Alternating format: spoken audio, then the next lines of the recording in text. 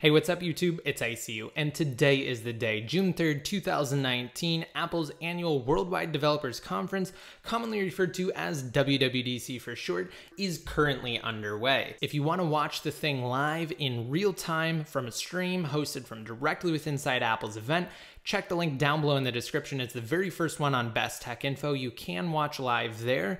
If, however, you prefer written updates, then just be sure to follow us on Twitter at iCrackUriDevice. Our real-time tweet updates are great for those who can't watch for whatever reason.